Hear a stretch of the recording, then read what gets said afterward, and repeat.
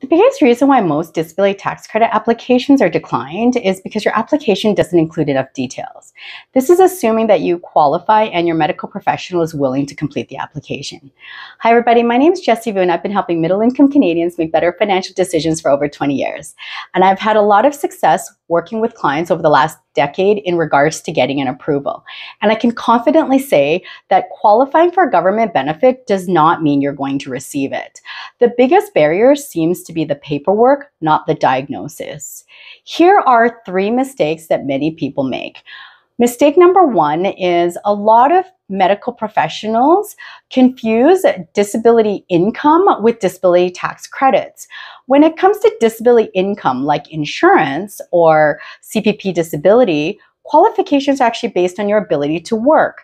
Disability tax credits, on the other hand, do not take any consideration for your ability to work. In fact, you could receive disability insurance and not qualify for disability tax credits. Confused? Many people are. Mistake number 2, a diagnosis is not qualification. There isn't formal training or standardized training for professionals when it comes to completing this paperwork.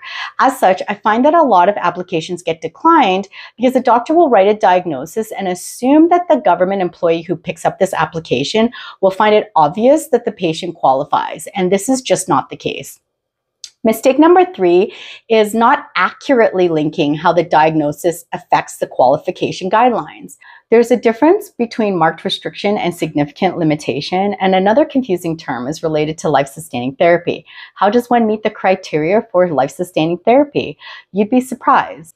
Let me give you an example of a client who was introduced to me after having been on long-term disability for over 10 years due to mental health that included depression, anxiety, and post-traumatic stress disorder.